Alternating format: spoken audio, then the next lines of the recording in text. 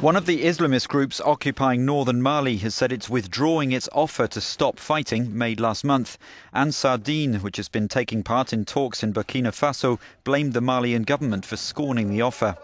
The group, along with Tuareg rebels, had said it was ready to cease hostilities and negotiate with the authorities after the UN Security Council gave the green light for an international armed force to be deployed in Mali to oust the Islamists.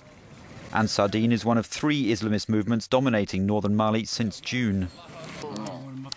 Meanwhile, pictures of 3 Algerian diplomats held hostage by suspected Islamists since last April have been broadcast by a pan-Arabic TV channel.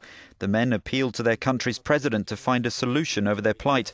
Algeria's government said it was mobilised to secure the hostages' release.